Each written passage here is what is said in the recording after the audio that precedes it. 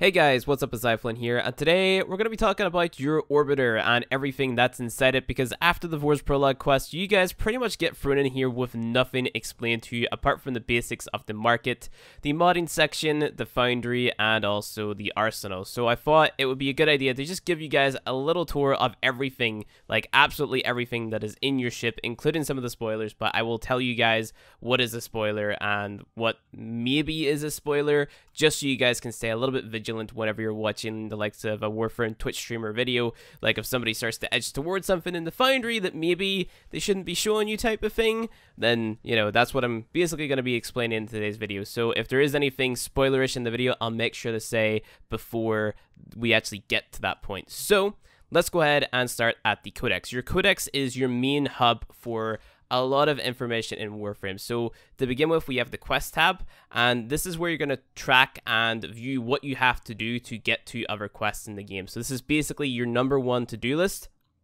as a newer player in Warframe, but I can't really talk anymore about this tab without really spoiling anything, so we're going to move on to the universe tab. So the universe tab is where you're going to track a lot of your gear progression, right? Because you can level your Warframes, weapons, companions, arc wings, etc. from level 0 up until level 30. And whenever you do that, you get mastery XP, right? So your companions, you can see here are all the companions that are available in game. And if we click on one, we can see that we have it mastered, right? Or I have it mastered at least. If we move on to the Warframes and Arcwings tab, we can do the exact same thing. It shows us that we own an Ash, and I've also mastered one, right? It also goes through the abilities, the passive, and the base stats of the Warframe. Some Prime frames, for example, like let's say Mag Prime, have really fun and cool lore entries which you can sit down and read. I'm not going to read through all of it in this video. You can, you know, do that in your own time if you're interested.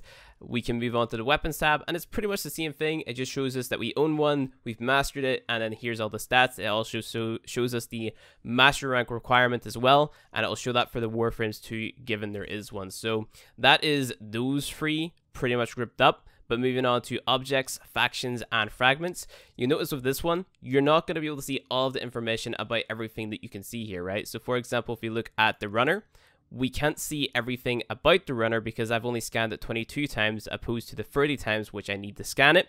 Now, whenever you're playing, if you bring out a codex scanner, you look through the scope of the codex scanner. Anything that is glowing orange, you need more scans for. Anything that is glowing green, you don't need to scan anymore. So just scan away if you're interested in completing the codex. If not, it's not necessary. You don't have to do it. But there is some benefits to actually scanning all of the bad guys, right? So if we take a look at the Corrupted Lancer, we can see the resistances and weaknesses that it has indicated by these little symbols right here. So this is explained later on in the codex, but these plus symbols means 25% bonus damage. So if there is 3 plus symbols, it means 75 bonus damage from radiation, right? So if you have radiation, it's going to take 75% of the radiation damage that you're dealing and then add that on top. And then for your slash, it's a negative, so it's 25% for every little dash that there is, right? So this is minus 50% or 50% resistant to the slash damage that is on your weapon type of thing. So that's worth keeping in mind. Every single container, enemy, and fragment is going to need a different amount of scans to fully unlock everything. I'm not going to show you guys fragments because there's a lot of spoilers in there. And I'm not going to show you guys containers because honestly, there's nothing really to see there other than the fact that you have the fancy containers like scans. That's kind of the idea. But yeah, moving on, we're going to take a look at the modding menu, right? So the modding menu is where you can track what mods you've got and also where you got them from. So if we hover over adaptation, we can see that we got that from an arbitration. So this is sorted by rank. We can sort it by, you know, all these different filters right here. So price, for example, which is, I'm guessing how much it sells for in credits. I don't really sort by price that much. So we've got polarity. So it sorts it in all the different polarities that there is. We've got duplicates, how many duplicates we have. And also, let's say, for example, the ones that we got recently. All these different ways of sorting it so you can get an idea of, you know, what type of mods are in game, what you need to go ahead and get, and all that stuff. So if you like, let's say we sort by rating, you can see that I have a bunch here that are undiscovered because I don't currently have any of these in my modding section because I sold them for credits, right? Or endo, or whatever the case may be. But I can still see where I got them because I have picked them up once or twice, right? So that is the modding menu. Art gallery. You level up your mastery. You can see more really cool art. It's just a nice thing for you to look at. Moving on to relics and arcanes. Relics and arcanes is by far my favorite menu in the codex, simply because if there's a new prime frame that comes out, you come in here, you type in, let's say for example, the most recent Mesa. You can see the relics that you need to get Mesa, and if you click on them, you can see the drop sources off of these relics, which is awesome, right? So if a new prime frame comes out and you want to know how to farm it, just do that, and it'll show you all the different places to get them. I do have videos explaining how to get the different prime frames and the best places to farm these relics, so if you want to, you can go ahead and check those videos out as well. But if you're looking for the likes of a vaulted prime frame, let's say for example Loki prime, right? You can't see these if you're a newer player because you're not able to get these relics. So it shows all the obtainable relics and relics that you've previously owned. But if I were to waste all of these relics, for example, then I wouldn't be able to see these relics in the codex anymore because they're not currently obtainable in-game, if that makes any sense. So that being said, we completely brushed over arcanes. Arcanes are buffs for warframes and other pieces of equipment, which you're going to unlock later on. I'm not going to tell you how to get these, but you can view all the stats for them just by taking a look at them in the codex. They are 110% worth it, opposed to previously not being worth it because they don't really matter too much. But now that they're easier to farm type of thing, it's more like, yeah, you can get these and these can make your builds so much better type of thing. So they're very, very accessible, and you're going to learn very, very early on if you hang around the Warframe community how to get these, but it is kind of a spoiler, so just keep on playing and don't worry too much about these if you see them on the likes of a build video, for example. So moving on to the training and missions tab. These basically do the exact same thing. The one that I would say pay most attention to is the damage tab under training, because it explains the damage types, the elemental combos, and also those little symbols that I was explaining earlier. So each plus minus is listed, or listed indicates 25% change. So for example, damage bonus from electricity, 75%. So you got the electricity sign, and then 3 pluses, which equals 75%. And then resistance to puncture is 50% because you have the puncture sign, and then 2 minuses, right? And then it shows you how to make all the different elemental combos in here. So make sure to take a read at this. And the same goes for if you're stuck in any of the different missions in Warframe, you can take a look, and this is going to basically explain them. So with all that being said, that is the codex. That is basically the bulk of it. That is, you know, the most difficult thing to explain because there's a lot in there. But moving on, we're going to go in this direction here. So this is your Syndicate console, and you're going to have access to this at Master Rank 3. Choose whichever syndicate you want, but I recommend for newer players choosing Steel Meridian because there's a mod in here for a shotgun known as the Heck, which gives you 200% multi-shot, which makes the entire game a breeze. So if you're a newer player and you're struggling, choose Steel Meridian, but it doesn't really matter which one you choose because you're always going to be able to get everything from the other syndicates via trading, right? So don't worry too much if you didn't choose the syndicate that you wanted to choose, because you can work your way back up. Like, you can earn the reputation back. So for example, I don't ally with Steel Meridian right now, but if I wanted to go with Steel Meridian, I could go ahead and, you know, offer some things, or not offer some things, sacrifice some things to initiate back with them, right? And earn reputation with these guys, because whenever you originally initiate with these people, or the syndicates in general, you're going to get a little sigil which you equip to your Warframe, and then that is going to convert some of the XP that you get in missions into syndicate standing, right? And you can also earn that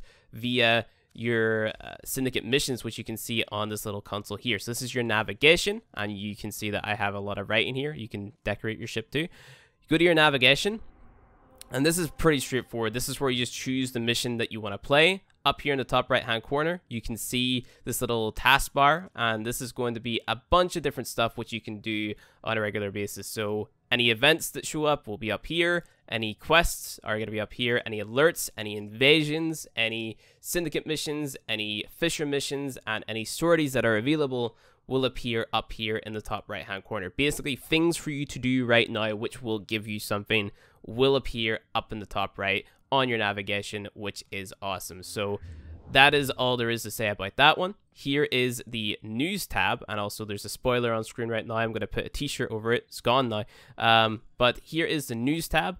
This is basically where you can see all of the latest information from the developers about Warframe. So in 41 minutes, there's going to be a prime time, which is a show that they do every single Thursday at midnight, where you can watch DE Megan and DE Rebecca get killed by whatever new thing is in the game. So that's the thing. So the latest one is the orb mover.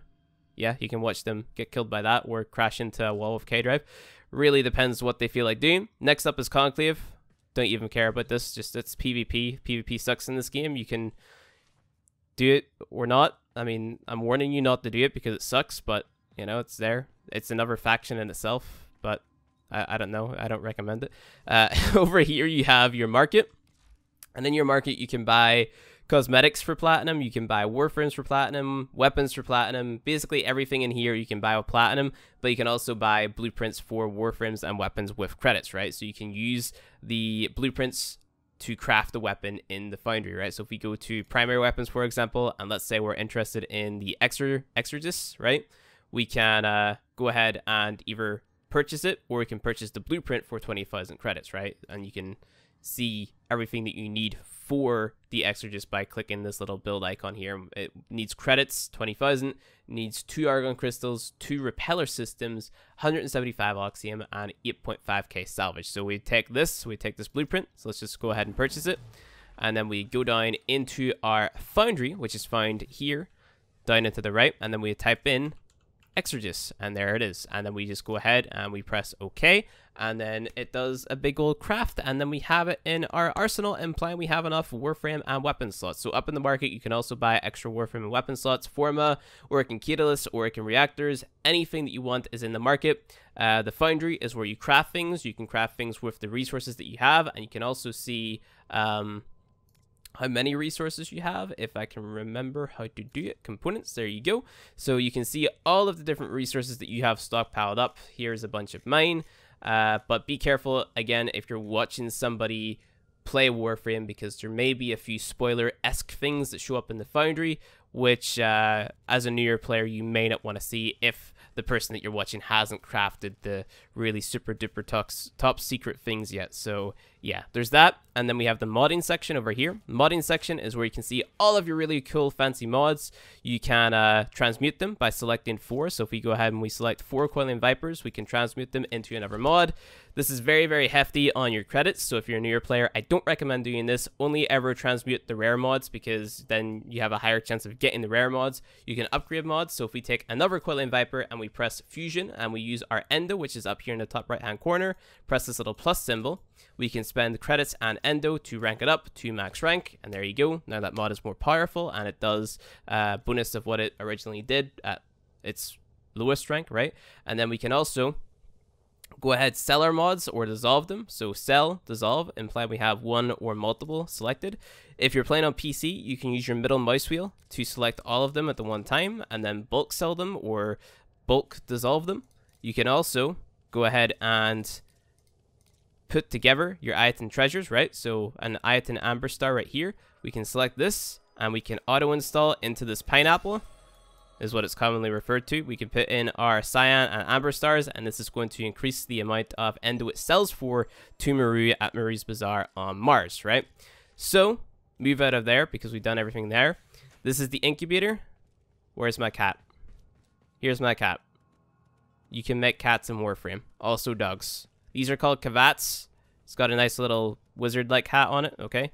And you can also make dogs called kubrus. So this is a cavat, and the dogs are called kubrus, and you get this after the Howl of the Kubru quest, and you upgrade your cavats the same way you'd upgrade your warframes and weapons in your arsenal, which is over here. So not going to show you guys anything like in depth in here because it's all for another video, but you can go for your different warframes, right? You can select a different warframe and equip it, same with your weapons, and then you can upgrade your weapons by selecting upgrade and doing all that jazz. Don't do what I just did because that was not matching the polarities up. And then you can also customize your stuff. So let's say I wanted to make my Sancti Tigris look the exact same as my Gara, copy warframe colors, boom, now it looks cool and it matches, and I can add cool accessories to my Gara, which I've purchased with platinum from the market, or I purchased with Tenogen. So here's a better looking Gara, for example. This Gara looks sick. I love this Gara skin. But yeah, so here's accessories on my shoulder, which I bought from Prime Access. Also, here's my clan emblem. Really cool stuff. And yeah, there's other things in the arsenal as well, such as different modes, vehicles, for example. So Itzel is your Arcwing, Imperator Vandal, which is your Arcwing weapon. You got heavy weapons as well, which is from a thing that you have to do in Fortuna. You've got your K-Drive, which is also a really cool thing as well. Just another means of getting around. And then that is pretty much that, apart from your gear wheel, which you can add different pieces of gear, such as fishing spears and mining lasers, glyph displays, assassination beacons, etc. And then we've got, obviously, our little companion. This is where we equip it, so we can either equip a Sentinel, or we can equip a little Kavat or Kubro, right? So that is all that cool stuff. Moving on to relics. This is where you look at all the relics that you've accumulated. What's the word? I don't remember the word. But you can look at all the relics that you've gathered from playing, and then you can upgrade those via the use of these little things here. These are called Void Traces, and you get Void Traces by completing Fisher missions with or without a Void Relic equipped. And these Void Relics are going to drop different Prime weapon parts and Prime Warframe parts. So using your little traces here to upgrade them is going to give you higher and lower chances of getting specific parts. So if you make this Radiant, we have a higher chance to get the Cernus Prime lower limb, but we have a lower chance to get the Bronco Prime receiver. Just look at the little bars on the right hand corner. So yeah, that is pretty much that. And again, another tip for here, if you want to, let's say for example, farm something specific, you type in the thing that you want to farm up in the top left hand corner, and then it would show you all the relics which drop these specific parts for the thing that you're trying to farm. So there's a cool tip. So with all that being said, everything past this point in this video is going to be a spoiler. So if you don't want anything in Warframe to be spoiled for you, I recommend clicking off the video now. I'm going to give you guys 5 seconds. 5, 4, 3, 2, 1, and we're now in spoiler territory. So we're going to be taking a look at this room over here first, and this is the room that you can access with Nidus, or that you can get into if you have that big purple zit on your neck, and it's been growing on your neck for 7 days. Okay, so we're going to go ahead and choose Nidus, and we're going to go into this room, and our Nidus is going to have his head open up. And if you have the zip, you can sit on this chair and it's going to pop it for you, but of course it has to have like a little tentacle thing coming out over it, because it has to be growing for a space of a week. And this thing also talks to you, which is pretty cool and creepy all at the same time. So moving on, we have our focus. So down in here, if you were paying attention, you would have noticed a thing in my arsenal that said Ceneric. This is your operator, so basically the little man who controls the Warframes, okay? So this guy, he's blindfolded, and you can customize him, his different abilities, right? So his focus, so you got Zeneric, which is your energy centered one, Vazrim, which is based around healing, Yunari, which is based around armor and staying alive, Madarai, which is based around damage, and then Naramon, which is based around melee, right? So all these different focus skills, it's down to you to choose which one you want to go for whenever you get to the point that you want to choose all this stuff. We also have different equipment, which is what I like to call the wristwatch and all that stuff. So you can equip different wristwatches to your operator, and it's going to shoot a different pew pew beam laser thing. So that's a thing that is definitely fun and cool, and a lot of fun to play around with whenever you get there. And of course you can customize your operator as well. Moving on to the last bit of the ship, I'm running out of breath. Our little personal quarters, which has a massive spoiler in it. And yeah, so this is your personal quarters where you can hang out, and you get this past a certain point in your quests in a Warframe, and this is just kind of here for show. And you can also turn on music, which let's just go ahead and demonstrate that from scanning the little Soma cord things, I think they're called, while you're playing, right? So go up here and let's go to the best song in the game, which is this one. Is it gonna play? It is gonna play. There we go. So it's got the song playing in the background. I've got an Atlas Noggle hanging from there, and yeah, that's your ship. That is everything in your ship. You can customize it too. That's everything explained sort of quick fire guide to your orbiter. I hope you guys enjoyed the video. If you did, if you learned something new, hit the like button below. I doubt it though, because it's just kind of going over everything for newer players. But if you're excited for more Warframe content coming in the next coming days, hit the subscribe button, and I'll see you guys in the next one.